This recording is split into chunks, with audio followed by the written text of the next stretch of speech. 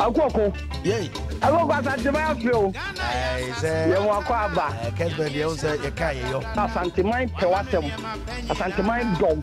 Nti waba you walk over mo asetena. Kopi enko enim.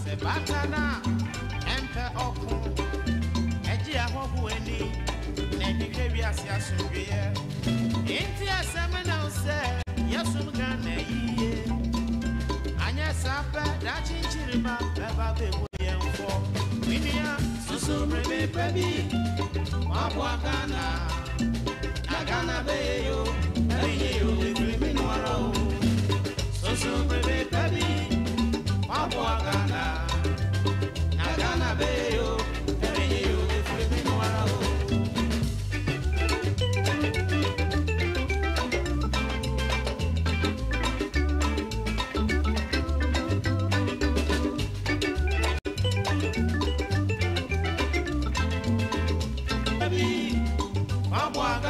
Akuoko. Yay. Akuoko Asante Man feel. Say You walk over. Kessben you say you carry yo. Asante Man pewasem. Asante Man dom. Nti waba you walk over mo asetena. Kopi enko enim.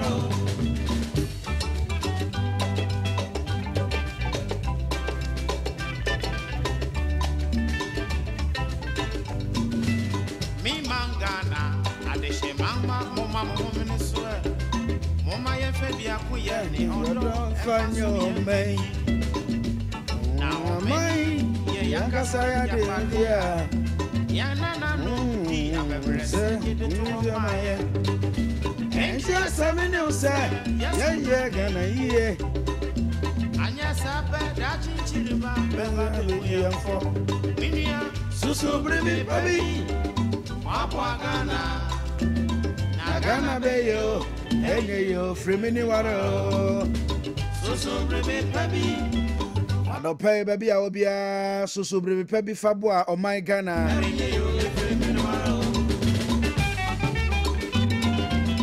Every Ghana aye nyina yedia. Sa Ghana my be yo say enye yo frimini mi no. Saturday morning 9th December 2023. No pen so chodi ampo nyankopon e de ache yembie batana nyamie mo amo hwe wa manone America London for Italy for mo amo ba bia Cote d'Ivoire any country bia mo hwe no pen. So good morning from Ananebati studio Dim Kumasi aseda ha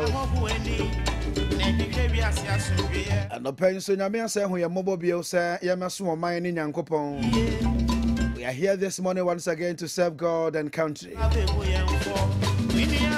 Anopabia Samemenda yetena se wa Amansan Ntie dwumadie so na utie sa enwom Akofi and Johnson Eboya na yebo nkae se e wo ye patriotic e wo se oye obi a odwene Ghana man ho o se oye obi a ne awoye bia no bisa ho se ne amiyei e magana akonanim na se me say Ghana. Amansan repeat the question bio. I no pay say who take Kessben na say o share Kessben television na. Na o ye bia no question ba ko pe e na mpesa no pay wo bisa o ho say adeshe mama mama ye Ghana ye and say e say Ghana. ye ni odo enfanso mi ye And you say your police officer. now O your medical doctor. O your nurse. Nananom politicians. CEOs. Sebi Adamu Sani ye wodwom ne atonton ne amanyina. anya sabe dachi Le awo ye bia no obisa won say oboa magana ye ana ye say no. mabwa gana Aya na kasa bi tai wo krom. Menim say bishop wa ha bia no wate be pe so enyame na me be Ghana ye. so brebe baby Na mpanifo no so mo hwe Ghana ye. agana beyo It is mpanifo no ayo madwen so okay. Ebi a duty no de what you akwafa ne ma badwom ye be kobro nyan. Atade ne mpabo a wa wonim se nka betimi de age be 10 cedi. O de koje be 15 cedi na 20 cedi a. Eye me no nyina na ye bo amaga na ye Ghana ana ya na ye say no. nyamie shira no da Anopa nyame kwa akoma na Ghana man ya nyame hira ne dadai. na wa ma no do Na nyame ama oman wodoi. atana empe oku eji ahobu eni Kessben. Intia semana se yasum gane ye. Anya sapa da chinchiriba beba bebu yemfo. Atoro bia ya na Akuoko Kwarteng nye kasa na Kessben ye pe. Dembom ne ye bia no ye de yebenyine ewu akọ nchirima beba. Bia na wakai se 9 December 2023 Akuoko ka wa Amansan Ntie so se dachi enchirima no ba. Omba bekasa ye niye anase yasei no. Menim sa no pay what join here live on Facebook Kessben TV ne Kessben FM awutie no. Ebeka wakoma amwa ye niema ye amagana ko nanim. Ado pay nsemo enemo ebedwendwen ho no edoso pa. Eni giseme ho no se budget a ye de komra se badwam ya na na otwe se na eni bishop muka ho asem no. Finally na no ya wadamra se wajafo no age atum. Ewom se minority for no se aka attached estimate. Na ombedo so no ma hwe se bibia de dana kwam bibia be koso pepepe ba ye bompa ye se estimate ni nyina chi no ye hia e Ghana nkankro and Ghana Pontio. Now join me live now on Facebook Kessben FM and opay ebedi nkomo no se de site Facebook no ye Kessben TV and na Kessben FM. I will call YouTube and so a Kessben TV. Yen sanse no pay from Parliament. Na yen share na no ya wadasa ne budget no e hon sansam si koye and finally it was approved at 2024 budget no ebe kana no pay say yaje atum ya de ebe ya adwuma.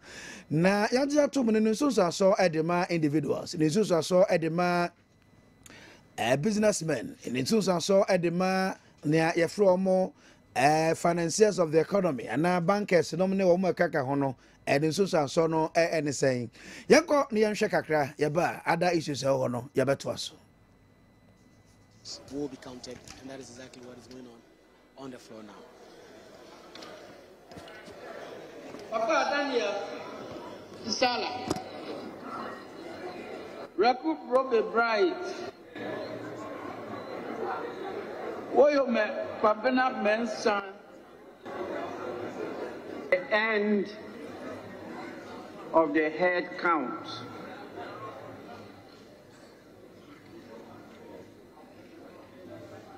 Ayes 138. Noes 136. Absent 1. Honorable members, the ayes have it.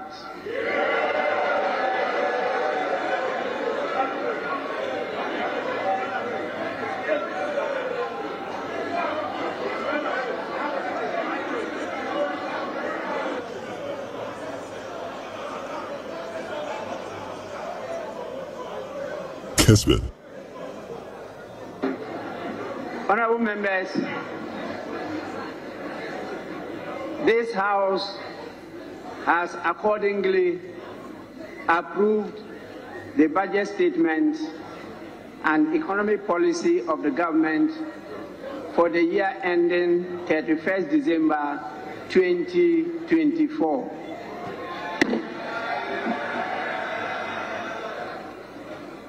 Honorable members. Okay, so Speaker of Parliament, Urban Case for Smana Babin. I don't pay better na as approved. Yanso yerem na ne osamutibiano yamamwate. There was another sad news to be and I pay me bedjumana make a cement. I know say Bishop Adaroma or Haide or ne and penifo and open one besin kunano. Ombetu ya fokakra. And I went through the story. Na edu baby a me kind story ni do baby no. Na nisio atatame. Young guy I was so. Washa braba a very young guy. Ewo America memo 34-year-old young guy. Na ayane birthday na oda nti o na mfo takra de takwa ne ne areas. Ena krachi ye na dwen se obeba na oni na mfo no abebom na omo abedi birthday no. Bania eya ene se obedu takra de no. Ne namfo form ye ne namfo form do ne pa ono so do wo pa na no wo nam. But I host them say after the birthday bash, cratch no oh. And Remu kakra aba enra from Takrade ne nkoma edi ni say ono ane na fufuo ni bi ni pe be no ena obi a poison no. Na mirie introduction of the stories and pe be no a Bishop wa hai e man tie ne maba wa mo hwe Kessben TV ano pay ene mo tie Kessben FM ano pay. Enye nipa ni nyina mo ne omo nam ni nyina na omo domo. Ayare hosem Abantie 34-year-old young guy Albert Kwao. Ne dino eye Adiaba. Albert Kwao Adiaba. Se obi ntimi hu se epiepia na etikoso wo mfi America mra me di birthday no mewu. Se eye den yo. Anopay ye be din komo no pa na ye nyina etu ye ho fo visa bro den ye be call party, ye be call engagement, ye be call a lot of places. Yes, you better for. Mr. Mamintio Kakra, remember other stories. And Mamintio Kakra on this issue. Sakrana Matwaso. You, that's a baby. Honorable. No questions. Assembly, I will hope papa. Who be do birthday? Nafi, who na wabeje. Nanso no questions. Mabuno abanan seno. Womoni nafam.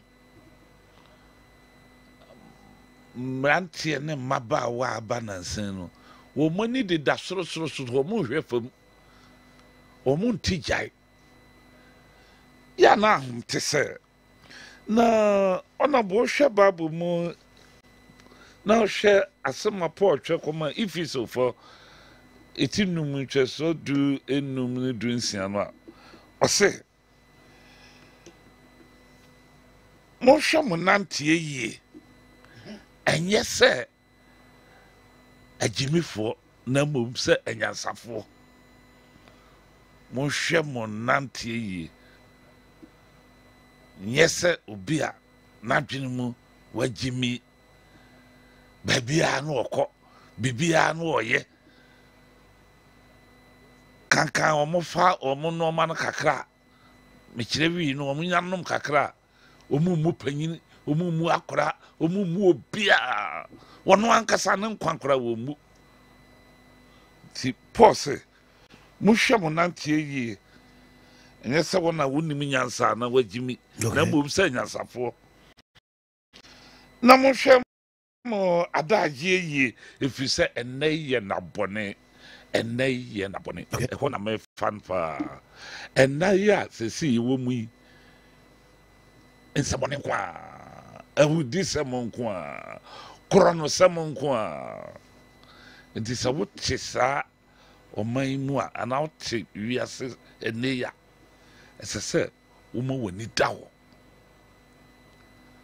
we say poison ye de poison no a wa ma nani ana ho eno a se nani age odi birthday nti no ensa na eso no ma de si ho no answer one ensa no wa hwe ba bi ansa no firi ba he se ye tu so se aye ne den nye no wo pa na chese wa ma na ni ana ho se de osma fo kano ti ye besre e mabru na aba no se yes o fe yes wo ba ji wani nanso mo wani ntete ho mo wani hwe de ekoso ona bo bi me ne boga fu bi pie madam fo na odi ekotena bia ba bi wa kwaje moto ne koku ne fanta ma ye no oba no odi girl bi tika no mo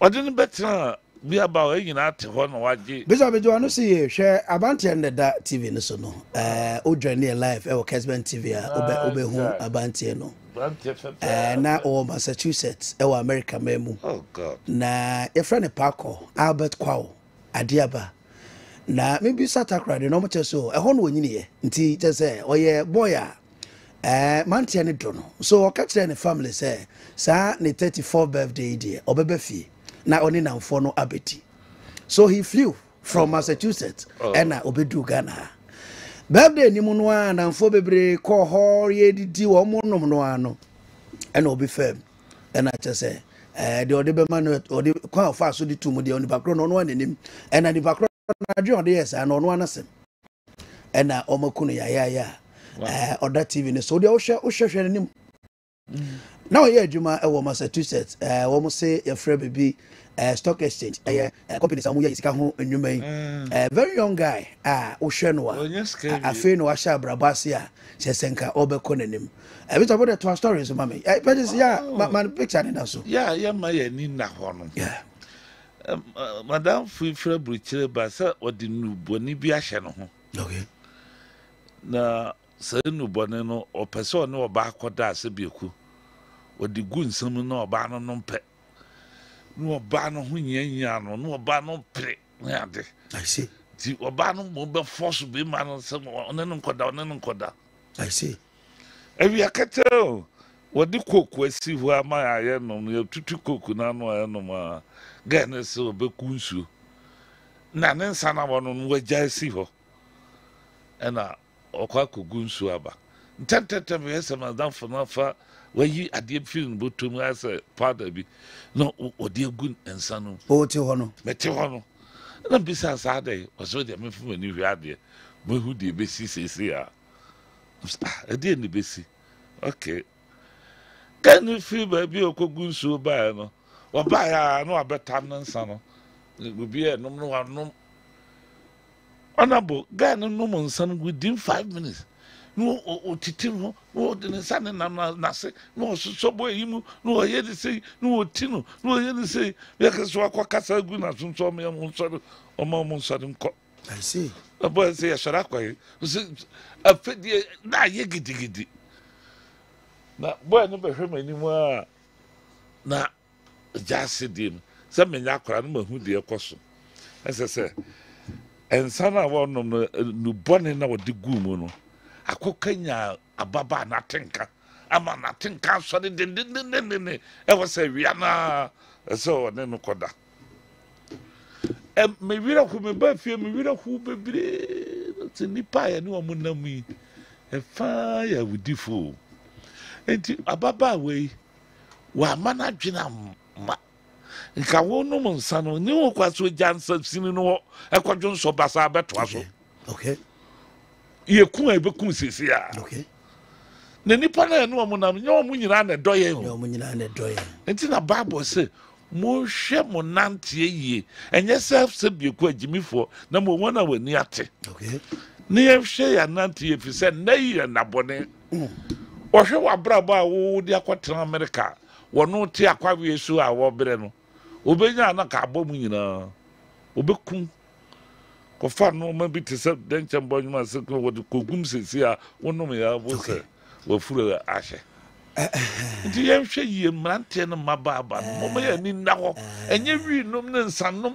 ku akasesem ne no ma no en fa ye nko ba bia eduwo wuo ne wo seye na eba nkrofo a boss abra no bia ni wa ma ye mimi manyina bedru me mpanyin so sabre me hu obi a wono me wi a yesi wa ye free yankura be wi ba wi ase no ye mu de ye afa ho ankoto so na we so wi yesi ye illegal ya bra bada bia bi okurom me se me hu obi a wono bi a yesi na bra bo asi ni ye we sisi abrosa to kasa wadem ubehu na obi onu mi bia sebieku ehia no bubro obi na odi bese o se basa so do se kabubro odi ya me parisi so ndi obi onu mi bia ohia na normal emfata nko okay ndi etuma burufo so mo ntwem ho frisa normal no if so person bobrapa na do ho ko hihye sa ensanom ne wi nom no a emfa nkosie baby pa Bishop JY Edru so pani awo New Jerusalem Chapel and no pay what you for abono sopa usima eduasa Kessben Amansan Ntie Saturday morning show and yatena se from an aneboti studio edum komase aseda house and yedidumadi bremo no na ne akofa nkomo nyina ba abantie your friend kwawo just owo Massachusetts America memu and any 34th birthday Albert kwawo adieba se wo batakra de ne namfofo abedi and ebi mo afem apoison no. Very young guy, 34-year-old. You're trying to kwaso ya. But you can't say no radio so say ya. So but me ko Facebook, Kessben TV, and Kessben FM. No akore YouTube no be hwe ne phone no ho. Ba ye nyina obi an fantu no hofo. Ye nyina me ka ho bi. Wo so a wotie Kessben no pay, wo ka ho bi. Ye nyina no ebi a businessman, ebi a wo ye sofo, ebi a wo ye ho. Sofo kura wa sori, sofo nkuma ne bi kura nyawa. O betimi de wa fa kwampone so. No ma be ja so na fro yire nsem. Ano TB Joshua wu yi asofo ni na yire o ma twa sori homa nso sa ayi mama Dr. Free akwa doc akwa na say doc your mama main discussions no so but here ko Christmas and 9 December binum be ko party hom be ko engagement hom be ko yie no na ade abante dia say ya if you know na drama dwen ho a dia reho aka ho asemo but the yes ya na nyina be tufo bia na ma me bi tia o hwa abante betimi de tu ne bafo ya mantie no bi so so ayehwe no yetu mama mintie kakra doc kwakoma me chiao ne woti for wahwefo wo Kessben TV ne Kessben radio ne bishop so me chia no pa na makwara ba ko a owo North East region Mampuku district we teacher o TO life or 30 program no okay your friend say ima okay o 30 program nti me chia na pay Akuoko mi angasa no misuro ni pa chen samai okay because we are baby bia wo bia wo ye den a sebi wi ho adwenboni wo trim adwenboni e wo ni patrim bebre e wo ekwan a enviness e kasa ade a bibia baby a wo so kwokwo ti yi e ka obinko nanka wo ni wonya wa ei madina ne sade ene ma wadwenya wo sa ne nipa nye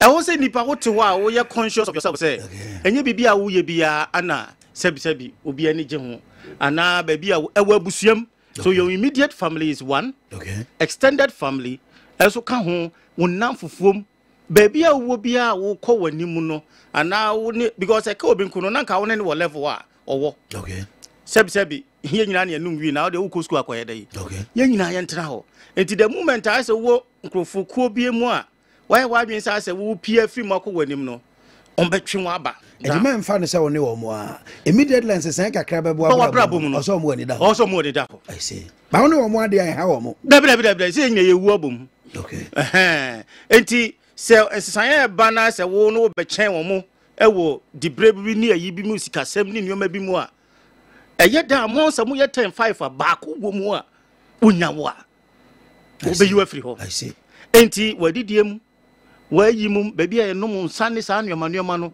wuyo obi a especially ye nua no mo wadum ye mo ye business ni ayi sei bebre wuda e wayiem e wo wadi mu sa anwoma mienu we o mu ta yi o mu free especially ayi okay o wanum ensa me kwadwon so aba ana o mu krati me hihye ho ne ye kwadwon so mrawu na obi di bibia agum enti ena bia ne so kra no me ya na dwonso do ai sa paper drinks ni we ni na so very careful it me wo bi panie ene sa anwoma ne se be ya enti mo wani na wo ba bi obi adu bia so mo wani da ho e ba hensem a efie mu wo pese o bibi opportunity bia ba bi adwuma mu obi a wo kwan a ye fa so enti wadi die mu die e wo so we very very very careful and I think say say so for penny so be a spiritually is also born home spiritually me nka say me dem ye nyame didi e meka say ye Kristo mu also born paye de bia especially wo bia fa born home by so enti na wo say wo co spiritual na physical so wo mo ani ada ho e wo se woni da ho papa bia minim no no sa programs ni we no mo wonum so wonum hwe timpanifo no bi wo ha nsuo kura na mo nom na wo mo kam okay na duane wo ne kam se gathering ni ho anwan even sometimes even so hwe mpanifo presidents ni nyina wo presidents ni nyina wo they can even use pen biological way you can say weapon na wo mo ya de sign wo so mo de sign ya wo inject by the next some few hours now why yare na just wona woko no enu bi no mu bi ye yim say Arafat sa na information bi kire sa say kwan of us we ne sa saa we ni mu bi enti level bia wo bia because of to me because of say ahunyade because of say wo be chen obi enti no obi nya wa onfa ho chen okay enti okoko wo tie hwe yi na doctor za hwe yi enya ma metimu de ba wa me say manemra utrim me free na ekwa manemra utrim na me nothing I get me amini hwɛ wɔkɔ aguja yo hwɛ wɔbu wɔkura tv so a wo ba koraa wohɛ yeye sɛbisɛbi yeye la ya bo ati ada roma tv so kakra ya bai ɛno sɛ no kora na meka kyerɛ no ɔkɔ no kora tv sɛ bi ɛbɛba so bi a obi sɛ na mo sɔre ana mo yesei ebi wa wodin ɔkɔ ko agidin ɔkɔ ko yesei sei ayi obi wo mo a sɛbisɛbi mo the same industry movies yi mu na ye bi mu ya se bu ho ha se ye mane acte more obu ho so awagidin enti wo ye dan a industry ba bia wo bia no wo nkrofo a sebi omumpe wo yie enti bo ni na ho physically and spiritually mo ni na ho ai ya ba dis fato so mame fa bantia no to so mame but e bia na won tie discussion na no pay ase a we prelims ye dey say your main political discussions no ase a young guy 34-year-old of America abba say takrade we share picture na that so say no a ono na we share as a khaki tra or share t-shirt ne dey nice blue no pages dia robeto so bam say no akoti tesro kakra and we be so no na ejina onsani fa so kakra na anya dey share black no ono na share blue top no anya dey share pabo white no ono ne dey ne pabo na brown na ojina ho no waba so obedi birthday on na mfo ahia ya makoje wo mani ne ade in the end we ya no team wahu na owurowura mu kakra o mche say program na mu no na ebi mu fa akwa bi so a omo poison na kono enti mesremo say Easter Christmas yi obekọ asori program obekọ party obekọ engagement ya kai say ko ka Kessben say ya mo ni na ho ebi ana referee ho e don be etimi gi ni pedia to the extent say e ma wure etimi fi ho yeah ba ya fa kai say Akuoko Kwarteng 9 December 2023 say enipa nye na say omunum bi omba ya omutom si nipa ne bi ekobra enti yenyina yetu ehofo. Now back to your discussion on the political discussions no young former President John Dramani Mahama omo a cocktail meeting with the CEOs won't cry na sane na 24-hour economy any issues no want to boss ya treat mu kakra Facebook no Kessben FM Kessben TV YouTube and so betimi ahwe and na o share Kessben TV so DSTV channel 364 Go TV and so channel 121 but Ntie former President Mahama who doubles as NDC parliamentary candidate presidential candidate for election 2024 NDC presidential candidate for election 2024. Yentieno. My determination to transform Ghana's economy into a 24-hour working economy featured prominently in the conversations I've had since I came here. But I cannot help but repeat the point made by one of the CEOs with deep regret written on his face that we want to pay every legitimate tax. But the needless harassment from the Ghana Revenue Authority must stop. Backdated tax audits, re-audits and assessments based on the whims of the taxman are killing our businesses, he said. Ladies and gentlemen, many businesses still bear the brunt of the economic meltdown. And this is because, contrary to the Finance Minister's assertion, we have not turned any corner. And 2024 will still be a very challenging year. Many have shut down their businesses and hundreds of thousands of workers who were laid off are still at home. Businesses that moved their headquarters from Ghana to our neighboring countries have not returned. The poorly thought through banking sector cleanup has left thousands of skilled financial sector workers jobless and impoverished. And as I speak, the second tranche of the IMF's extended credit facility, which was due on 1st November, has still not been received because of a delay by external creditors to sign off on our debt restructuring program.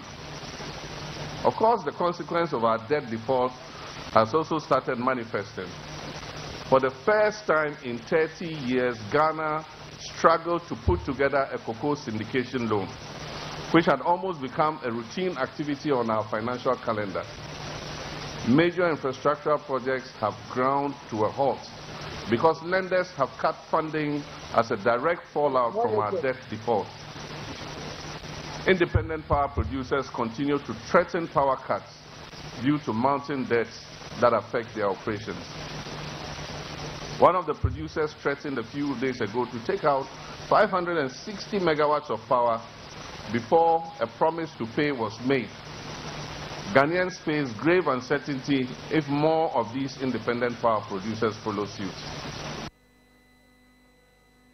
Okay, so His Excellency former President John Dramani Mahama, I was a NDC presidential candidate for election 2024 and 24-hour economy and baby Ghana economy no ejina no or church and semo 24-hour economy issue see bebre abetro madre biso dada shen ye be shemu kena ebiso e say obetire mu ye anopai ebedi enkomo no afei MPP NEC ACI within the week na omo eyi nipa omo fi se e say partner Alhaji Dr. Mahmoud Bawumia the presidential candidate edema MPP na omokoshia no decision no mutiki no yentie from Pokodua Justin lawyer the general secretary or the tuda yentie ni kakra. Council may however dispense with this requirement under special circumstances. From interpretation of this article, it presupposes that today should have been the day that our leader of the party and our presidential candidate should have presented his running mate to National Council.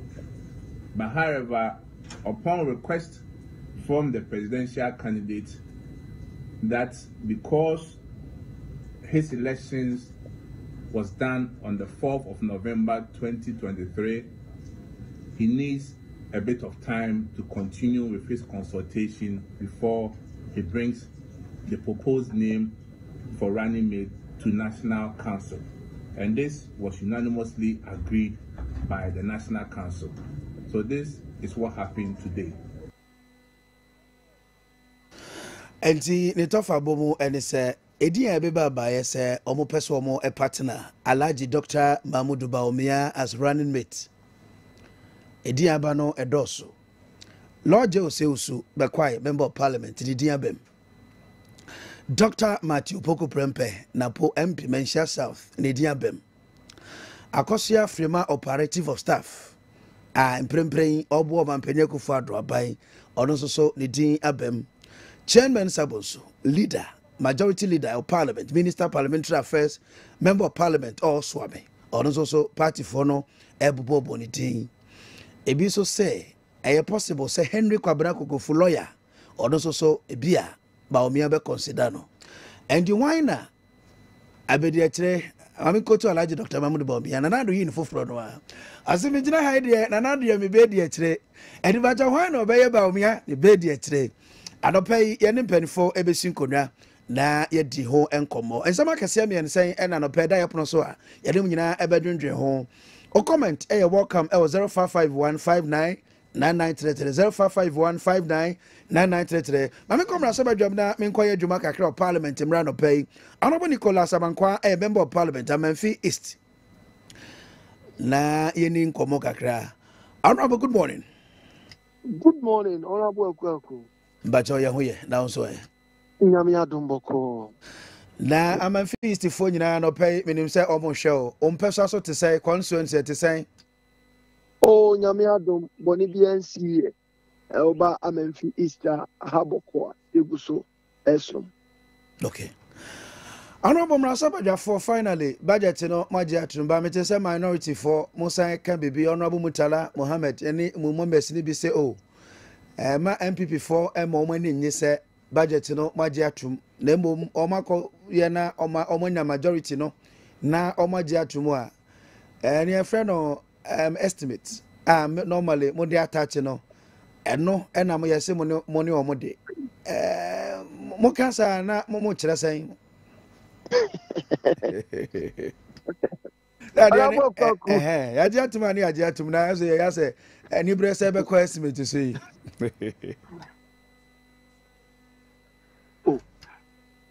Arabacho etio. But honorable Eddie can menda wasi anope. Naminchia Kessben etie phone ashefo anope. Naminchia me constituency Amenfi East adisi obi a ohwe na otie Kessben anope. The NDC amayokuo obi bi anegana fo nyina. Ohwe budget won sensema eba here. In the approval of budget no. See approve the principle of the budget. See no any answer. Now if I call the committee level near acquire appropriation in the estimates. Now has a sector by sector.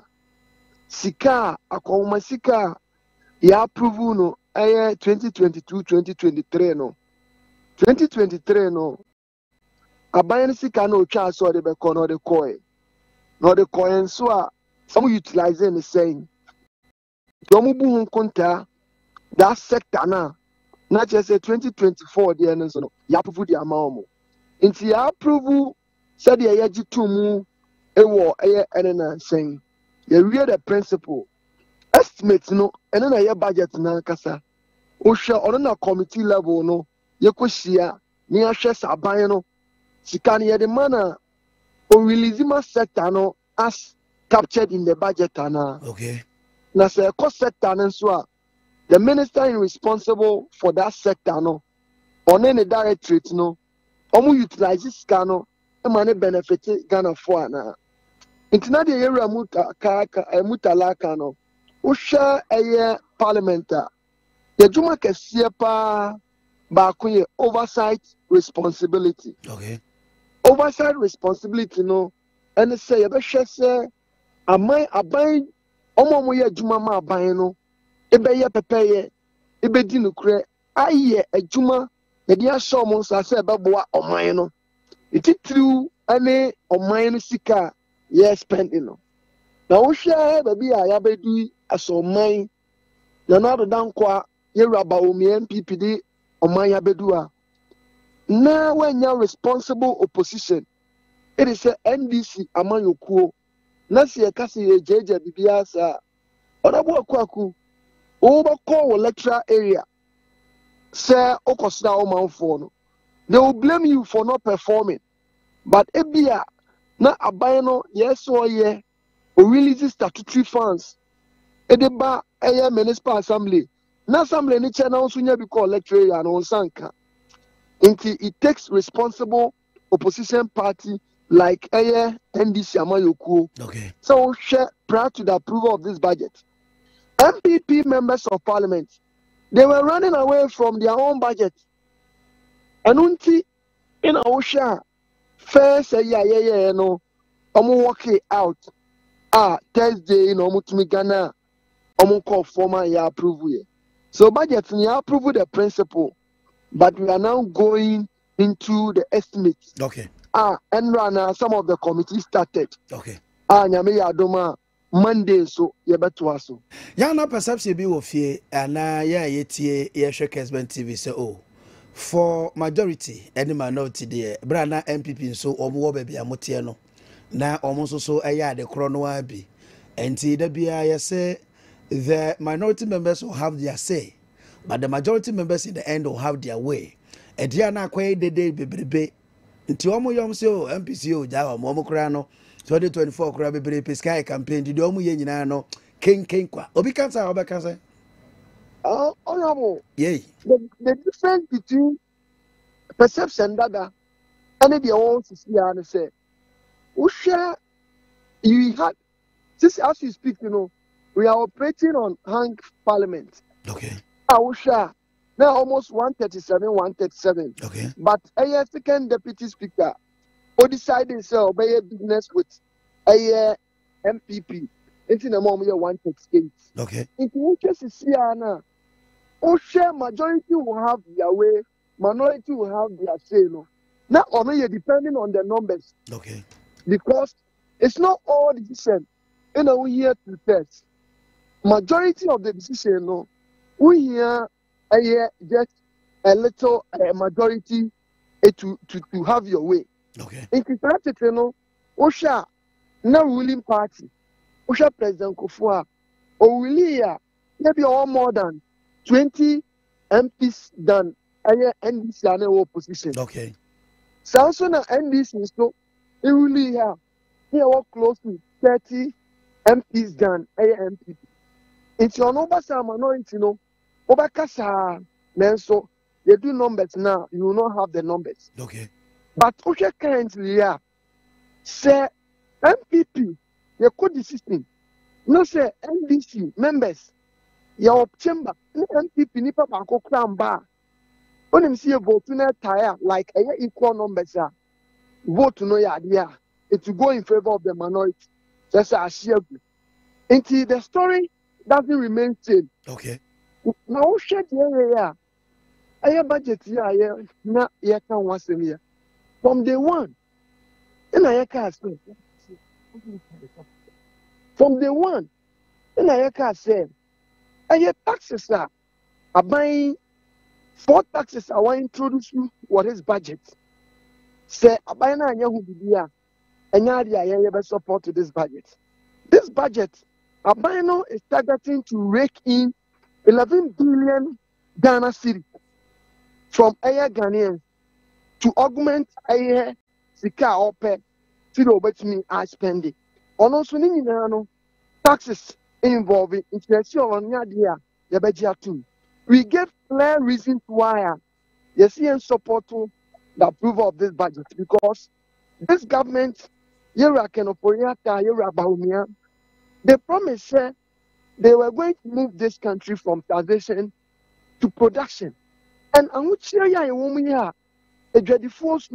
some of the businesses are relocating from this country. All is because of taxes. Now, 2024, most are introducing taxes, most are increasing taxes. Then we are not going to help in the approval of the budget. Okay. So we made our statement clear. Okay. And then for the first time, when I work with Akuoko, yet approval, in approval of 11 years, it will be difficult to see members of MPP back chamber in their normal service.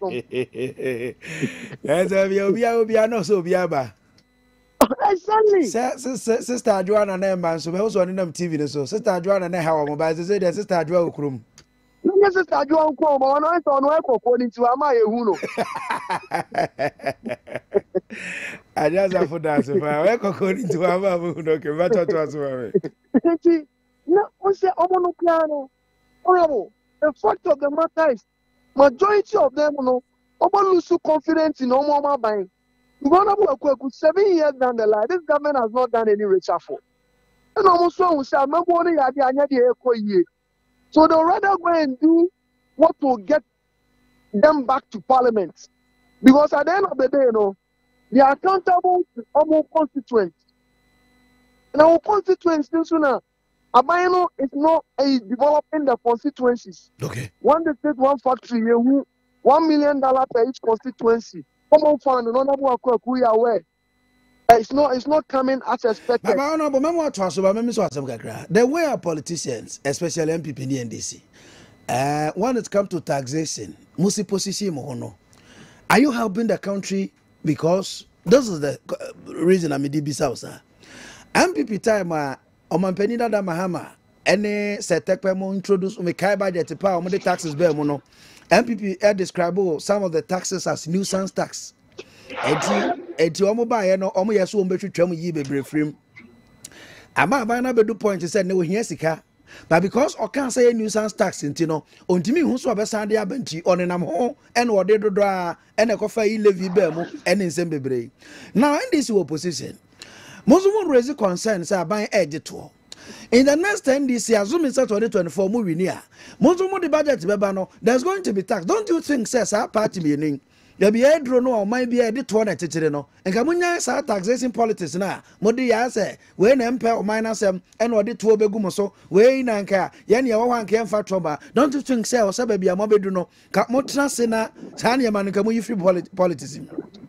I think sir that's the best way I say you call as o man but o share MPP amemu ya omo NDC this say bia o come am ti say that abaya introduce taxes ema ya sonye jina ka say tax nye o share your debate from day one we are not against taxation we all share Professor Mons of blessed memory any year Jerry and this new introduce VAT of which another oye man penny led kumipreko demonstration Samson or Omo Bay Yera Baomia now the vice president and MPP, what is the presidential candidate? Omo Bakashe said they were going to move this country from taxation to production. Not just a tour number chomo fuel, no more menuma ayadebu. Omo free bibi nuisance taxes. Ablana NDC, yeah, establish ESLA, energy sector levy, to take care of a debtor, not a energy sector. No. But because of politics in Tino, almost they are going to cut all those taxes. Juma. Then I can say, Honorable Akuoko, now donate MPP by they've introduced 32 new taxes. Ebini Bola tax, Ebini COVID-19, a tax, 32 new taxes. Now, about the same say, Abaya Obaya, or say, all move here from taxation to production. Now, what do you say? Now, the Ghana for can say, taxes ya there, Obian to make a say, yeah. But what you twana, then I would hear. So, what you twano, now the developer or minor. And then a woman for no, I encourage you almost say, even when you introduce new ones, a meant for development. So, Omobetia, but another dankwa, Yeraba Omiabaye, Sikomanyano as revenue from this country, no manyano. 350 billion Ghana cedis. Okay. Yera John Dramani Mahama on your 65 billion pay. Now the near about 350 billion. But the question is a reflective development and Oba Ashanti regional nan saying Namera who said, yeah, Santimai, Yura, or no abo just a beer juno. So when Tuanamoa, Aya Confuanoche, Abaya Sabia. A Ghana phone, no. I am Sabiana, a good form because infrastructure in dada. You ask yourself, say, Abayi by our tauti, agenda 111. What to me started even just single hospital area. The answer is no. It's also 242 animal. Okay. Mami no was pa nti mo sha ase de minim sanya me yadoma mo beko chamber ho na mako share estimate no ne ehon adwuma ase. Honorable we are grateful for Memphis East Member of Parliament Honorable Nicholas Amankwa na ye ne no edi nko na bo no so pa sima aduru no bankro ye discussion segment no be hihye so ama mo ba mami kai mo se enne na Kessben media ye ne Konfanoche Blood Bank emuja na ye twen na ye de akogye enkwa no eba so edimisa so wotime kan no pe na wadrum ana oben ha ba bia asida house ya obeba ajoa Ernestina Tina ajoa Tina Ernestina ana ne ba no friend baba ko friend no ajoa Ernestina Tina edi ajoa trewa Ernestina ene team no ho a omo canopy fefefe oba na wabetwu mogya bi na yemfa nkọ Konfanoche Blood Bank na yemfa nkọ bo antino ya sha blood donation ase no pe wasida house edum Amansan Ntie ye hwemonim se mo beba afemi koso kai mo se ye be koma po baby som eni nyankafia hodo aka emo enwo anwa enkoda mpaboa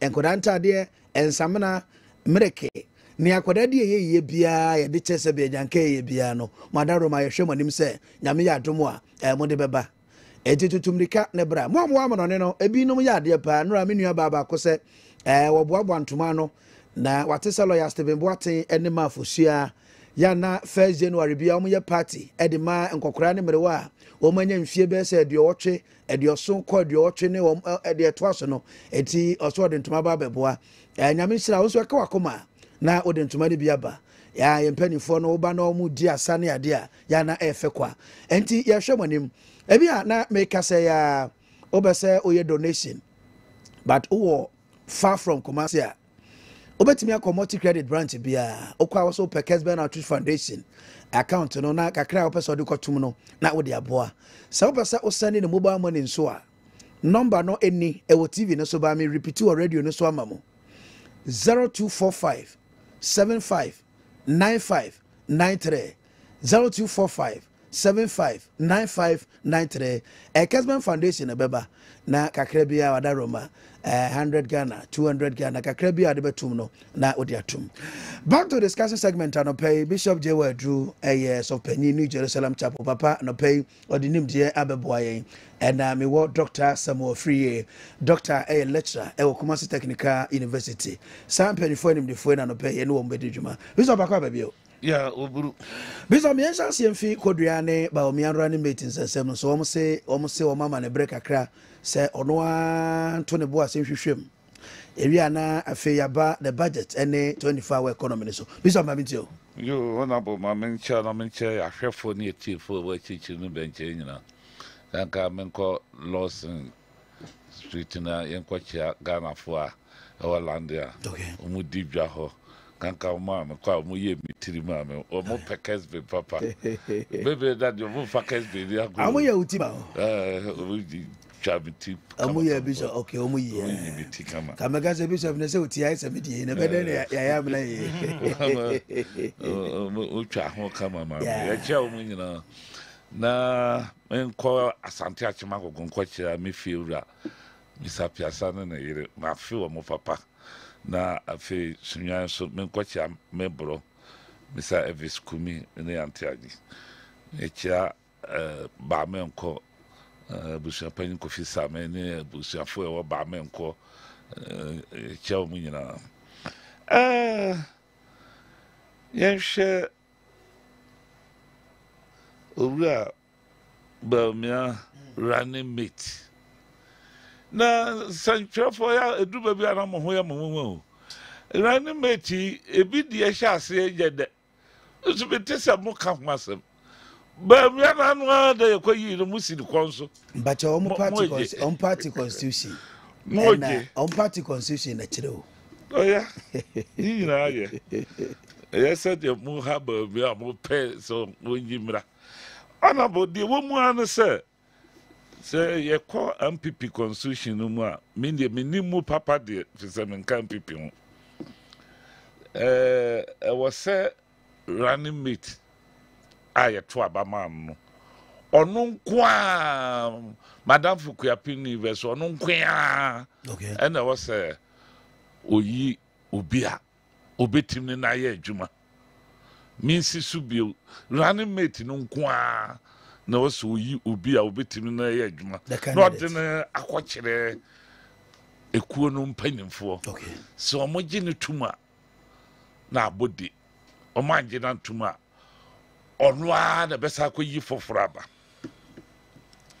na de ntame bon sanchefo mbakakra no omo percent sanchefo no bi no percent omo kra ne koyi ranu meti no ma ebo no ya sana hono it didn't be omo body sabo omo kekano ya na anu adene I say na ha me bebre obi atumi kire na adwene na de me person ni party ase no say obi enji twurudo matwa twana na ji twurudo obi nkwaje ma no okay e kire say owura ba mi a ya to aba ma no on ne betumi yi nipa obetinu no aye adwuma mempesa me ha no bebre okay ebi no akasa onyi nipa no mfiri asante mamu ofise se ampipi akoyi nipa firi siremu a na asante man ene to aba dodo ma ampipi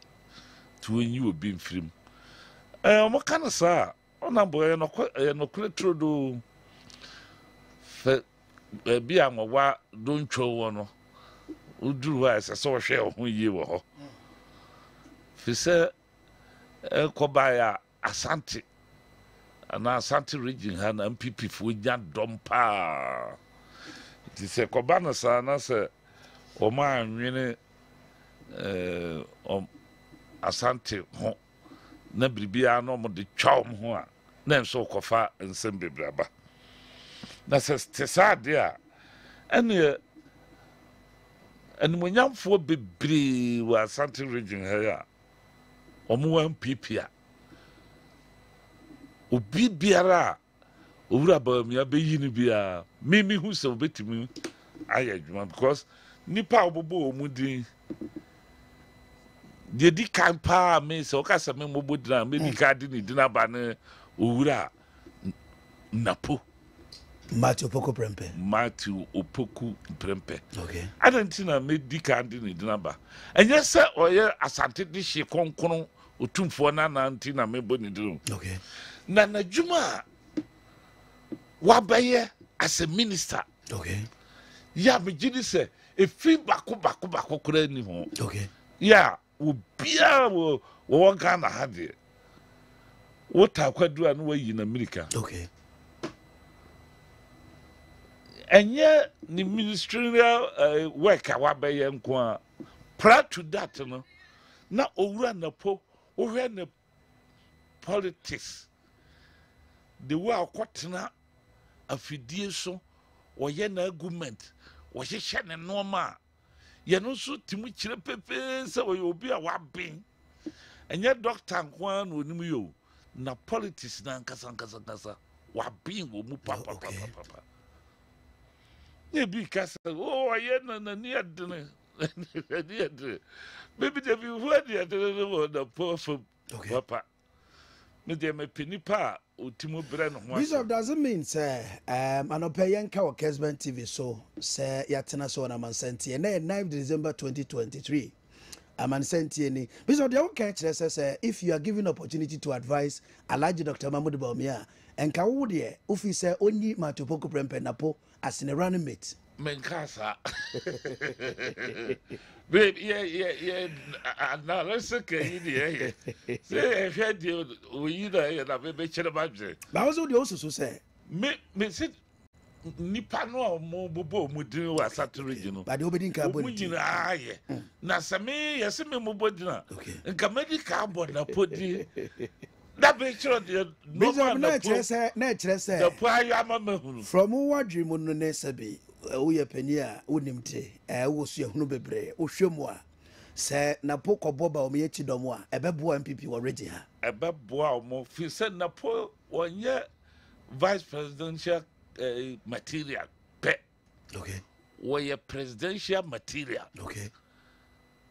Ubi open no Kuribia, Ubi. Me did Napo the another. Okay. Ura Aduchim. Minister of Education. Also, ya Bantibia or Ban Homodin Papa. Okay. Ninim dear son or by education are dead. Now, Brasia so soon. Ya, Nim man for the constituency for the Omon Fanny Niagara. And so, a dear dance baby. Sir obetimi aye sa running meeting. Okay. Nimdia wo dia be education mu. Safo no bi na ye pese omutim de be running meeting a se ye to aba no de man PP a ombetim de aboa owura Bawumia. Okay. Owura se cheme sabonsu. Onsu ni nimdia so wakwadare politics Ankanka Parliament. When you see who can say or Parliament. But maybe they come in me per se. Inka or moto abana so MPP for nyama or a speaker move. That's a chema said when he come and the post because in your running meeting on Kwan here me. Parliament one a Juma can see a wahopper. Okay. Yeah, we came in some Bonsufiri wa a betosini. Okay. Cecilia, yes, one standing bill, Anamati deal. So one standing bill. na say amana anko nye dibia bi wo ayiho a whoever will send this you MPP we yi nipa bi to say chairman Sambosu free parliament wa eho ebeye said the kente ko zuru okay the one the dibia no enti chairman according to Bishop Jewel Drew and pay on Kessben no running mate the enka obetu for say on focus on speaker no na beboa o man no okay and afi frame up right so wise yeah also ninim dia wo parliament hoso ya on chairman Sambosu omu bia betuma handle parliament to be frank omu nyina free parliament kura no bia anka ho a ebe ha adwene na ya tere so mi nyina nso bia obi anko bio eno na me digina so kan na no kwasem ni ya ma me frima opale mini ne ho asem kese bia kan na no kwasem ewom Ghana na se omo mpese oba bi di yeso okay eno de e ade eda ho nti wu kwatwisu oba pe na ebinum obo mo hwene perhaps Ghana yenyini te sa America no ne other countries no a matimbe president no okay afina a mana kasa kwa mo ne ye no mo so mu twitwa mo na ntirimu no nti ema yenyini ntem okay nti ho de ye besere se ye maame no wa bomodre papa ewo position owura kufu adema no okay na nka memenya de a ema dibia kese no de yensan koso ntete wo mu biu okay meka se ma no obodo meja adwe da so obo ankasa di mu adanse yensan tete wo mu biu na yenka wo mu mata ye ho sa ne ye no mu move nko for the me hweda nyame be hira oba be president Ghana ha na me hwe typical example no Bishop Kokofu so dia bem bantema Kokofu ya beba typical example say ye maame ananaje man kunadu oyoba obo no homodin ye bibia boa ni kunu running sema obu man so many years now so or standing election ye hu results okay it's say Ghana for nye ready say ye de ma be din kai bebre me bompa ye say ye be sesansa tebia no yen hwe owura Kwabra Kokofu madam fo me penasem na hobrase kasa na fe nye ahobrase nko o nimdi ankasa baabi a ye de na agina sabre environmental EPA waboa ama ekoso papa wa be strengthen no ma bebre say uni company quantity company who the so fast okay who company who papa so fast okay yen ma be company bebre ye ni aka do company they be obebiti no na who nim dia or the adwuma to say lawyer for so say ada so omo hopa Kokofu betima be vice president amana ye okay but one mu de we carry jina kafu a Kwabra Japan so wa show maturity ye to abewie ye said the wetimi akomporto no ho said the ba me ekwa won na ekwo no ne ne ba no so wa ya de won so betima ayo amana ye me dika aka so obi a ye boni din bia o ye vice ne be yi now so ebinum ho a na me ka se ebia omon twen kakra okay na podie mina mi yidia kadope Bishop me bisa no so wankasa ba wakoba no wasa dia visio abo no go chapa osiba edunum Dr. Samuel Efree Doc MPP running mate and say mamito but NDC so there was issue I was say me boss hotel and this issue I was say I was running mate hono so any say former President Mahama based on the current constitution no obetwa from 2012 to 2016 and we were one term azumi sagana for to Mahama o mampani dada former President Mahama, His Excellency, na obedi Ghana so from 2025 ekosi 2028 one term. The bishop can say Ghana for are we ready say benya female president no. San komodie ni because when this him. Enti Professor Jenana Pokwajimai. Omapenida da Mahama so many if he wins or call one term. Enti I say omunya nipa obe subsidy no 2028 and beyond. And the end is if one penny for be fee say on drop maame no. Na onfa nipa fofra a ometimi prepare no 2028 and beyond. If former President Mahama assuming say time so na unko biemu a na NDC party na nya obi a oma turn no from 2024 elections na omo de na 2028. Ebi mo so fi say no so ko drop Professor Jenana Pokwajiman Sisia from Central Regional. Dipa okoyi no ebi mo susu Arikopoku, ebi mo susu Julius Debra, Alex Mold, Honorable Kosi Oponfosu. A lot of people there about the okoyi no. How would the Central Region funds be feel say answer ye maame ye maame yo dende woni ne kwa no wayi nama enti omo so anhwe na ekokritic problem origin ho e dia ma ndisi enti eno so atwentwero mampeni da John Dramani Mahama bo media houses ni bia be kan say so the Professor Jenana Pokwajiman no na eko baso no na ode ne ko me say me nka bibi until say party officially NDC this statement be ba mama hu say maame no no mo choose no because me hu press release bi amfi ba bia party penifo no e de wo sa hye and former President Mahama de ne sa hye journalists it me speculate but assuming so yi maame no a what will happen to NDC after 2028 if they win say omo we need 2024 and even so omo ntimi we need 2024 so kra no yi maame no a what will happen to NDC 2028. But then also I can call Doc, my video. Because a baby so Ebo Boba will be a budget dear. Be a budget dear. You know, it drew her. No more you me. Some qualify. And I'm in your party member, GB or more. I'm more profitable on my party anymore. MPP is almost good standing. Good standing. There's a party member who now so ye. Okay. Party. Oh, okay. Okay. Good standing. But Akuoko, Dr. Baumia, it will be a big challenge to him. And yet easy, sir. Because in Nipa, I'm the bishop on the Oka and who say, no moon in the packet was selecting from and perform qualify more than qualified and yet easy.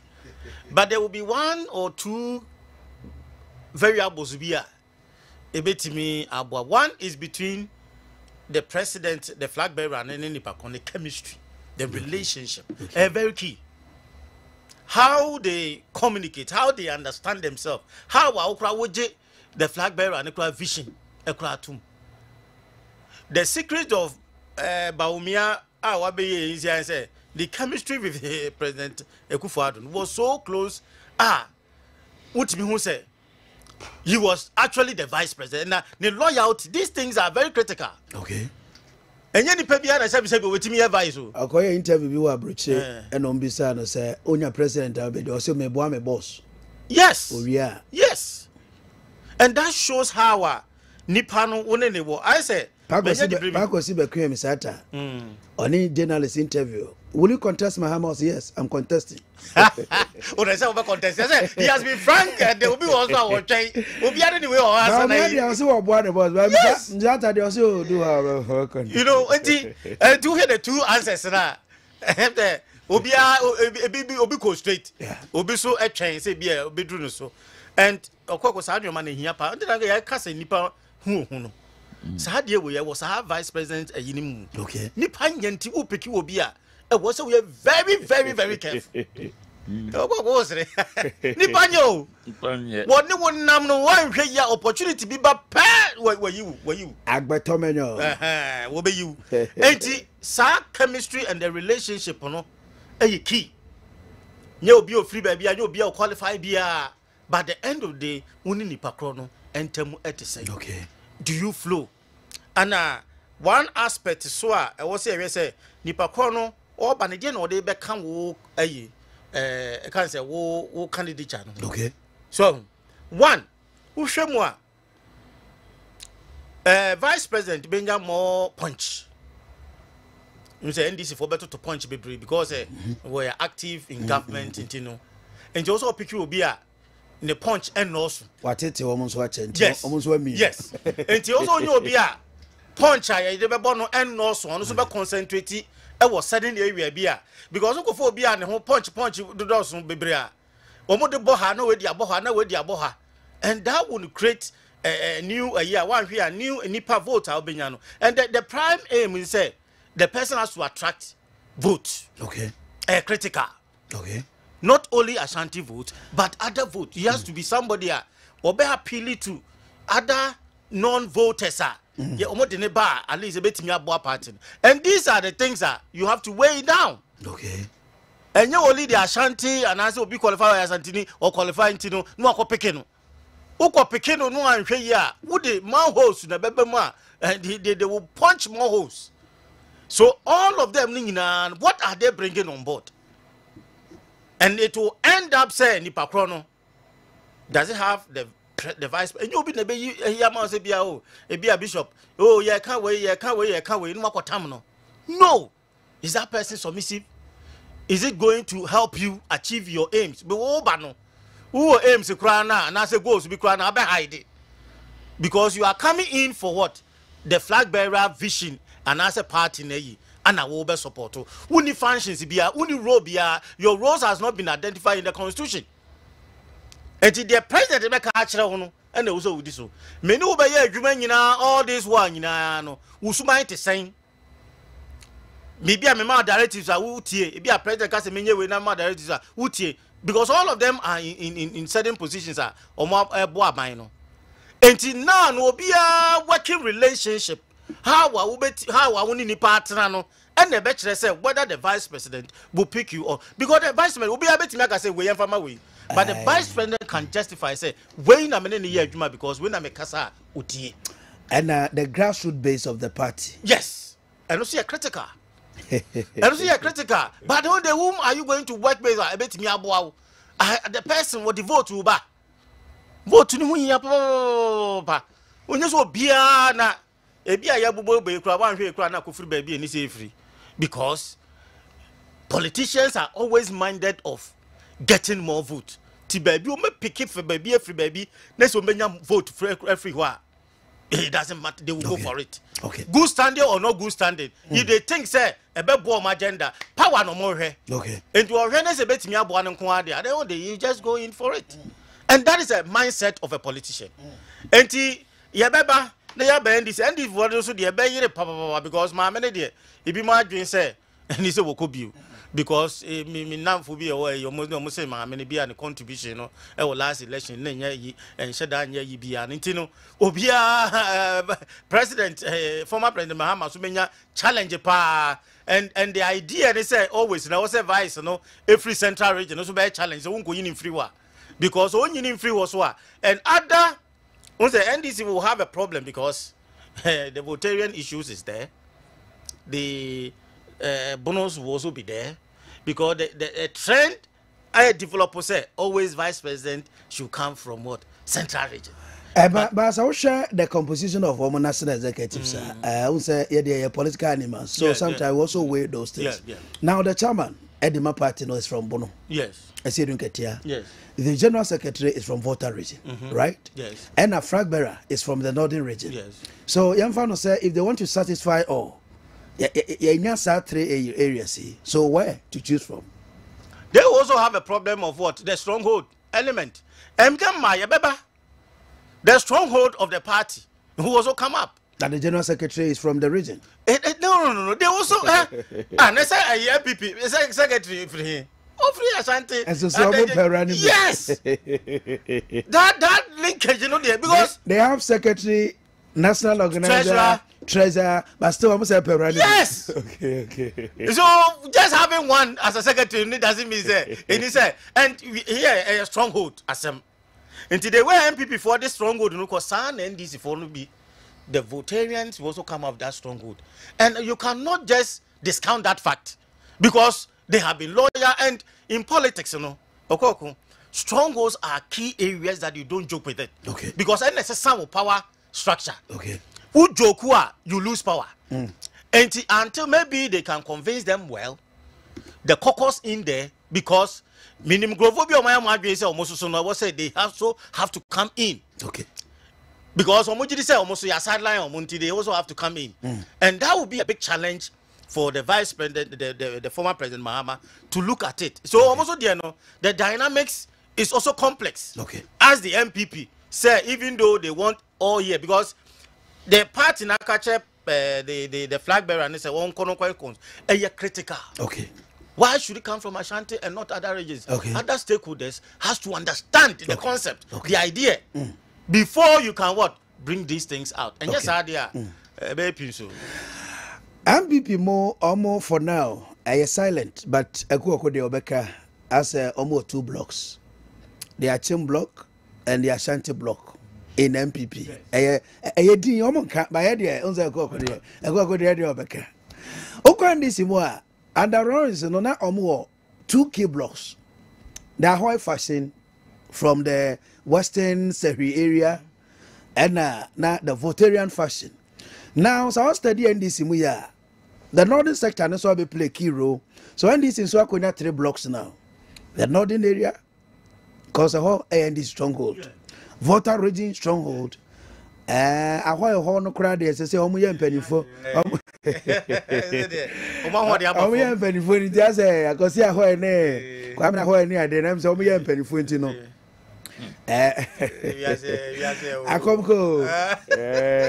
Anyway, back to another discussion on the Bishop Amansan Ntie kakra on the budget issues, no. Na yemfa no second one. Bishop, but yensha say budget. My Amansan chair chief for na refo bio. Budget no. Na what you send there better. Yeah. Na ye di ho abobo. Na me kan se mi say omo enwene ho na yen kwotwea ma enko gains se de last year ye ya amwa no na mesaka se MPP parliamentarians na amwa if say sabre no ma anko parliament ho nti so bi suggest so much so do dwane yo so mo ye dio na e fan kese na me de brain no ma omo mo da dom kese na no a mo na mo de budget na ba no e wo se mo hu mo ho na mo hwehwe mo ho e hwehwe ba bi e obi awo na mo timi akoye debate no kura na kamye se mo hu mo dodo ana mo sore ko e afidi e ba na mu dwane mu dwane adwa brevejo na ni nyina mu no o ma honorable no kure de Ghana man no yene ya na yeseye man no on kwa brochire enkohu saa twema mentwe bebrebe e kama say ye no ye man no ye do ye parties no che ye man no enya sa enka budget ya ye de ba ma ye nyina ye ba yusu de e de na ekoye twema mentwe a ebi no mo so de dwana na ye kwoto no mpirenu ye kwoto so aba mpirenu ne mpirensa okwa bruchira omo pe omo man ni yedie enya omo parties no Ghana has na before the ye party ni ye no man na ye ye pe eno na de o how no bring se min kasa ma no wa ye dan Yankopon asese MPP fo hunu sa nyansa no omo so omo dom ni nyina de ko parliament ya omo kokan ya omo dodo boro NDC so said the NDC MP ofre ni wotie ni nsem a wokan din a wase NDC opposition party ye papa strong wa omunimu papa na ye no kore so omu opposition said omu si handle situations no ya na wo be bon nsem ama omo ye no de enye ntro So ma handle parliament wama and MPP for any approve say ya obochu akwachi na obo about to from no mo twa mo from no mo chia won ko say ya la chebe sabo susu ama nyansasu bebre aba ya next time mo koto aba mo behwe ni na de meka nyina na se mese Ghana mrahye badwafo no yensusu no ya party no enchen omano okay ye no man no na de beba beboa no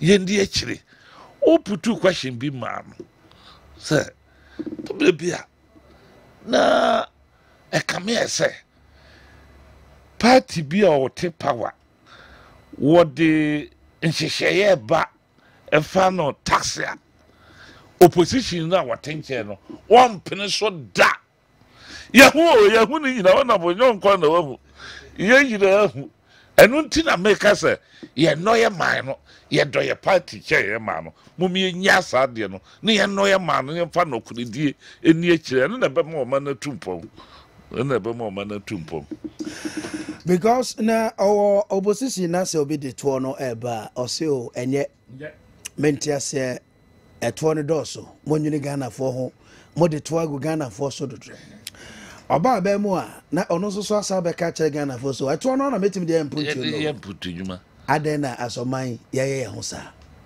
ye no ye man Dr. Free I'm Ntie on the budget Akuoko yeah the be carry say budget na area ba approve ade normal na o say ya na mu take advantage na twema mentwin na gigi sao oh me them say that me prof the ba yeah the ka say o we twi last week be can say about you because be for MPs no na me so mo tie anyo mo de kra azeka na parliament MPP ni ndc nyina o musuba ko ete say sabi wo sia ketesi afoforo na obeso ne twempera na kodu fie wo so wate ase ba so be mo abrega kra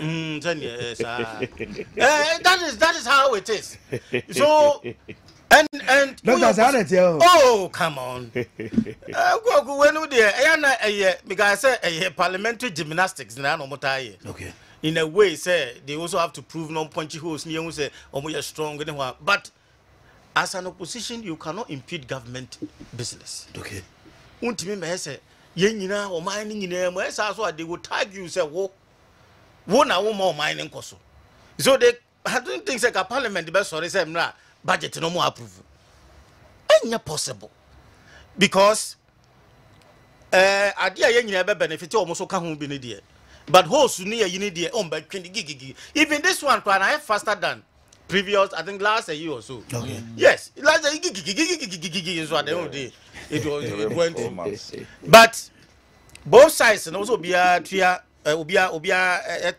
about I learned lesson from it.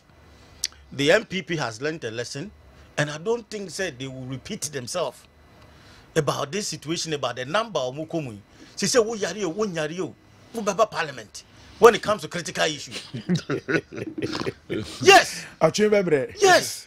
And omo uni bi mudin koma omo bre pa who abrochire kwa itimi ka cho say master within 24 hours e wo so wo krom ha who yare say bebre bia omo ko ye treatment bi wo kra wo je na home 24 hours report ubeba because enye wo na wo be say wo hu nti no policy and say budget we and go through near me tag wo the address adwa ho anwan fa mu say you know and no nobody don't want to be tagged in that way says the address of yes enti no one kasa no do have none look alike in our parliament oh it is say omo wo ahukire mu pa but me just say NDC for no na enjoy MPs no they are really enjoying they are taking advantage of the situation I'm interested I'm curious oh you don't have to be curious normal I think say lobbying and those things and is real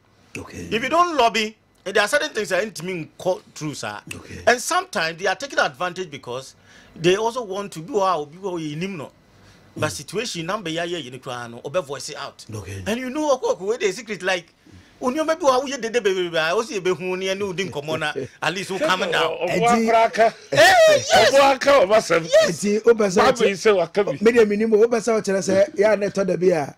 And is no speaker here, so you are sorry near Kwabe. I'll say be fair to the go home. Oh, me just said parliamentary and government it's about lobby. And lobbying is about convincing you say me you also to. And you don't talk about what is your definition of lobbying? Lobbying is convincing you as you say, or persuading you to accept what I'm bringing. Said them day be ubejatum. And how is it been done in parliament? Based on it's done by talking. I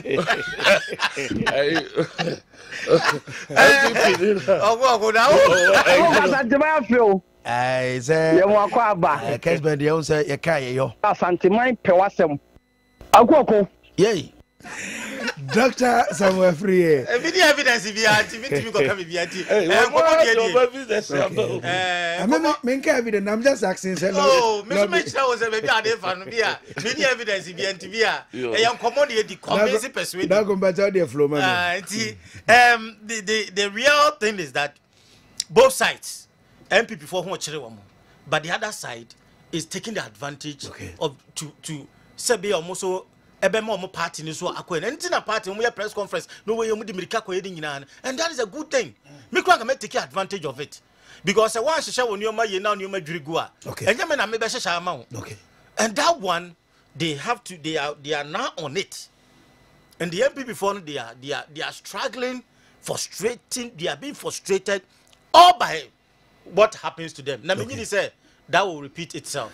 So the NDC, they should take advantage and enjoy the parliamentary gymnastics. Enjoyment, enjoyment is the ultimate contract. But look, I maybe say Bishop, the tax politics, MPP and NDC, when they are in opposition, MPP opposition, Omo Kebi, say Omo Ba, a tour.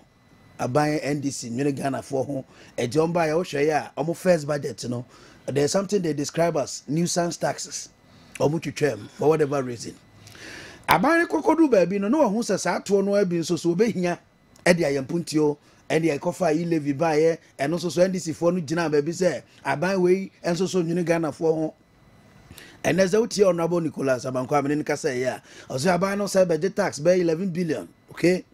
And I buy near for I buy any company, I buy the 20 mine. Baby, I acquire so mine no, but some penny 40 no pay. Amansan Ntie penny 40. Don't you think, sir, America ayekwe, UK ayekwe, other countries, you know, about tax policies I did teach on mine no. Obia you're comfortable because you just kind of the idea or say there. But here the politicians create impression in the minds of the voters, say. When I knew mo hunti no mo je to free mo ho. Ye de ba ye nesa. Ye nya ne den ye to so nya sa na. Okuoko. Yey. Political hypocrisy. Okay. And ye di bu ye man. It's about 2 days ago and I think the Prime Minister of UK or the two just said about nursing for ne employees be salary ne adjustment be and or what did you maybe say was to mem. You see, say no. I mean, you say opposition. I don't know. Say what's a chinchina. You be saba. What's over cabin? Almost over cabin. So why not? What thing change? Wakas waba buying obedi or man swa on for taxes. We will come to the 24-hour economy because the issues are not former President Mahama Kano. On one sometimes, you know. When your opportunity, so a DNT now will be what and no na cover issues in the Bible. Okay. So taxation, politics, no more, you know. Nobody, one year crown will be full from baby. Our best was a year more day by 24 1 economy where they any policy beyond is being financed. Okay. And then now what under IMF no. Nobody can discount the role of taxation. Okay. President Kofod talk time tax ever. Minority boycott make hype. But President Mills take you over. They increase it. When Trumpo one can say we almost had to. Yes. And yes, about to us, so I inflicted those wounds on us as a country. It is up to us. Say yes, we are going by who said your muye. They are playing on our minds. Okay. Omudi agro. And that is politicians, you cannot take things away from them. Say they have to be smart, they have to play on the intelligence of your competitor or whatever. And it's a one year business or yearless mistake and that's what they do with us. They always want to take an advantage. Say you may play our minds. I say, yeah, ombe jagri ya no take advantage to me. To me, then a more important than anything. Okay. And say omo taxation ne Obi asabi say be o call na nima na bibisa no obi abe agree say any government strives on one taxation. Okay. IMF policy na IMF ni ewo mu no. After that agreement no and answer that way no and e be obetimi bibia for tax ho a obetimi ayo. Because now bibia de bekobia should have a direction say we increase your revenue, we increase your revenue, we increase your revenue. Enti kwan of us also loopholes bia and okoko tu kwan ya on. Enso kura na beto asasa she bi na beto a tax that so. You see it, they will tell you say this is the amount of tax that so. Enso na wonu no wakokura na je she down na wo de cap shem na wo bu no. And okura tax was.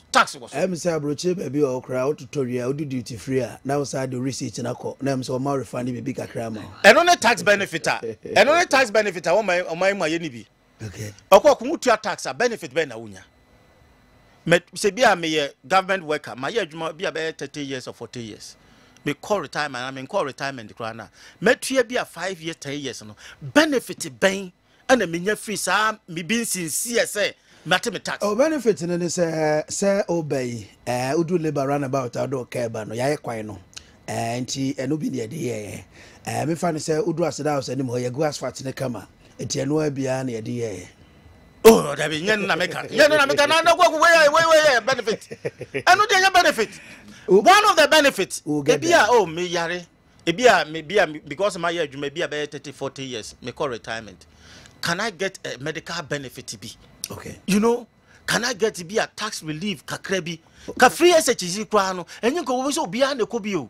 Obi obeko bibia na be a tax an incentive to encourage people to pay tax. Oh my politicians in the manifesto man farm so oh I never too much o ma kochira bas sia Bishop but I am not 24-hour economy so na me emfa no na twato ano pay na ye ma mti Bishop 24-hour economy matese kan ho nsem bebere Dedika MPP for no more ball or Mama some boss untimu mekadi or deba. Or matching we or make your mekana fe the Tiana said 24-hour economy abeshiho. Now Oshuma last 4 years manifesto NDC de buy or Monche Sheno na almost a can't be. Then also the cool Jana Yanto into a more wabi Ghana for Bibirante. And as I say, we are Mama Mijidi said, no, they had a number one priority or the Abba. Nano quite simple, so I want to say, Media Maniaji say, what to me, Eddie Bibi Abba. Potokasano say, half bread of loaf is better than none. And yes, I am coming. Bishop Bachosani, it is so mechanical. Pan with Sinica crowd who be did a chess wouldn't be cra. Ain't he one Fabia ma and Yakura to a team de Biaba, a manamu. No mum, a munya now. If it's a 24-hour economy, Mekura me yebi, I want my jumum. Me so me. Na me ye bi ho no na bra kanea hia se kanea dundun no na yi no free ho nti 24-hour no de e wo Ghana hadada na eno so wanwuma bebre mu ni amemahu pe de amemahu se betima ye yie pa na didikai security se nya Posifo bebrebe. Former President Mama ka eno ka ho be ka incentives so de beba no be. Enkanea. Ese se ano ye dene. enyuma bebre betima ye 24 hours no ebi gu so ye de na ebi betima beka ho na mani nye suggestion bi a say kuya dwuma so even 24 hours se kuya dwuma say adode a 24 hours na enye yi na mo bi te se emo anyen kokko ne adwan ne na mfienum de ye no de ultimi ye ma ne ye mempese Faberes no beba no omba beka omasem no bi betra se akwaka se enye ye eno de michiri enye ye fo no moa woye na enye ye na so woye na enye ye na ese ote wa se enye ye me pese o mampanyi asoma wakan o mampanyi mama ye nyina age na braw se o ebe ye na mo onkyere yen kwa obafa so ne enyuma a ode be wure mu na ye nyina so yen kyere ya adwene obo ni speech bi mani anye ho anopai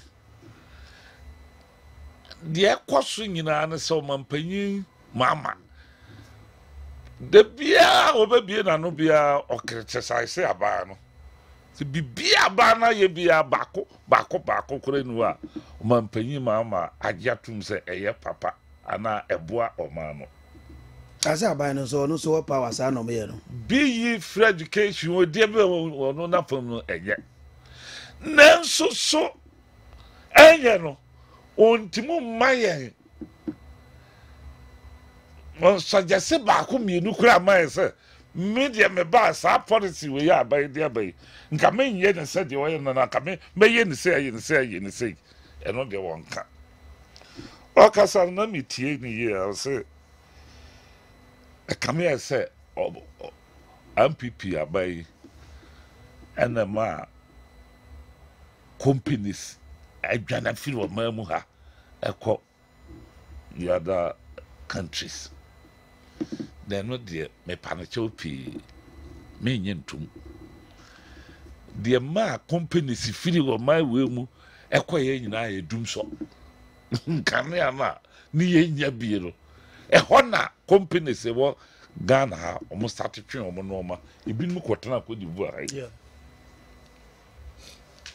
cook moto ne omo nyina e hono omo de koye nti sana na doctor kan bibi ya politicians omo de yedi agoro mu fi say asem bi omo ka bia na ya je atum sa nti mu nwene nhunu say de omo kana ye nokora na nya nokore ti mesre no onya asasam naka na yakai mu bi kai se dun so na kotwen sa no ma no bae ti ye pese omo samba biodi a yenye yen kane ye enhyehyɛ ye ebetuma koso asamba akọ sa kan ya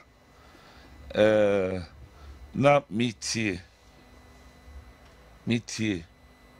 na ye mawere ho eno na medical ka se Ghana ha no ye nwene ye man ho ye dwene ye party no bank ya eho asem asore ubeti ndisi ni bia osi abana begu bank o maka o mampanyin ba bia obehia no bia mampanyin mama o ka sa asem yemso ye nyina na ye te Ghana mamu ha ya sa bank na egugu ye no o mo na egu o mo bank ye abampanyin bi na begu no e bisa me de misika abato bank me ba baje am sika ni ho na ye bank na ye de former president mama position ni se nanka aban no betimi de sika na odigu bank no e de ama bank na so mumu nanka banks na se gina mo na so ono na dwene no oye bi o twin sika de masa banks no o mo san dika ho o mo san de bisa ko bie enwuma wa brochire ye de Ghana ye hu ni nyina ye bi no makoda mu sesei na de nanka aban no ba on san fa sika san ko pie o mo so bio ade won hyehyɛ ya o hyehyɛ no efeli Nanka adwempa sɛ wodi sika boa banks na aguguo no no mo nsampagya woda ma ma no mo diska no ɛsande bi kɔ bi baabi kura firi Ghana ha ade yɛnte Ghana yɛhunu ni nyina enti sɛ aba na ba no ontoa so na wagu no ahyehyɛ no foforo a ya me no kase di wahyehyɛ ya no eguso yɛ adwuma papa yɛnso mete sɛ toso da be mienu sɛ miɛnsa korampo ya ɛyɛ enti munja ka sɛ mwaka pese to Ghana fo nyina tim na we mu me brema MPP fo fi sɛ nsɛm a mo ka gu o mo so mo ntim mebie wo ma no nyi ano owura kufu ado ne domba mi ane ade no mo ntim meyi ano sɛ da bi sɛ nete na me gidi sɛ asɛm na nya nokore na akɔso utim no ka no saa na abɛda nokore na so ɛmoa wo ma no okay ɛmoa wo ma no okay Bishop Jewadu New Jerusalem Chapel so penny Sokobai and Payuano Pay Papa Eddie Nimtie Ebeboy. Dr. Samuel Efree, Babinti on the 24-hour economy. Na Yankobapa purposes of 24-hour economy no ebe busy on ebe focus on agro processing, pharmaceutical industry, manufacturing industry, construction, extractive industry, that is mining and quarrying, sanitation and waste management, leisure and hospitality industry, digital startups and business process outsourcing, financial services, retail centers, transportation services, and others. Mamintio. One hour list and I say, listen here, former president. Areas are a better getting a mamu bacho. Former president and I say, one hour. But you're not on the speech no mind, no. Yeah. Within 4 years, 4 years, it will be to me as I did. But you're going to be man one term. Okay. Based on constitution, say, oh, we need ya. My main chairman school registrar and sana be my here in the school registrar, Mr. Kofi Bachi, Michao, and then Madame Presla, and then Mr. and Mrs. Hagen, ardent listener of and viewer of Kessben TV and radio. Because one way 24-hour economy now. It can end that simple, so all developed countries, where London, where Melbourne, where or more practicing we know. She's saying the value of 24-hour economy is about say the night, can you daytime, and a 24-hour economy no, a year 24 because daytime or but enumreno and anajono yadano, a DNA coso. And sana ubeti me, I just had you when you know the first thing is you have to know the value of night economy. And sana what me discuss kwa many badges say your former president beat me up boying and who the value say be ye ma industries ye ma we munina kwa a be ye 4 billion 25 billion and he say oh shamra na would disike rema unim de be free maba and then yes city bia na country bia na na say region bia na 24-hour economy ni betimi aye adwuma because the economists will tell you say what's a consumption ne production e go in line at the same time no power energy is a critical factor for the success of these what safety class ka ho omo ye adwuma na adwo no are they protected. Yeba ye maimu anase ye areas baby a esumungu a security wise na ndie security fund omo ye adwuma dada. A part of the incentive packages so bema security increases security system and security forces. Yes, see ye work can yes ye can be say these are the issues also me ehu say enwoma ebedi da akwan mama we. I'm not many bishop ya adwin say nya de discounting the agenda of 24-hour economy. It's a brilliant Kenya for try.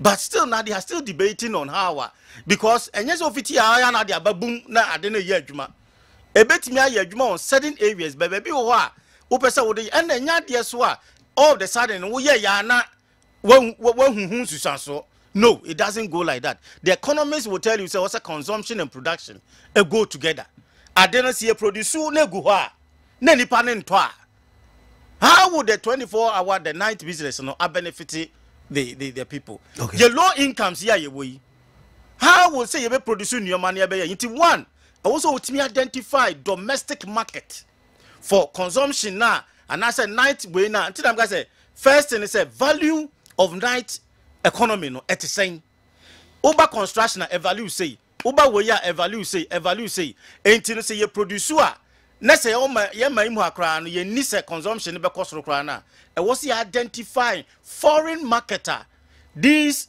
enyoma ye be produce no ye betimi di akọ. Are we ready for that? Because a night economy will not only satisfy local market. So local market demand in any way. Also adwin also timid to say bia local economy no ye for export, ye for way. That is a brilliant idea and betimi abo. Okay. Enti Akuoko de kan say on my hu na ni so ye. Asa ye pinso baby tiase. On fa enyango so na person betiase na mbo apantiase. Debio, was a night economy, no, will be out with the way I would define it, and the baby will be also started free. The Kenyans started from almost numbers of Moshas and almost as if free. It's a restaurant, anyway, na amount for Timinia Wino. Now, later, no more a rule.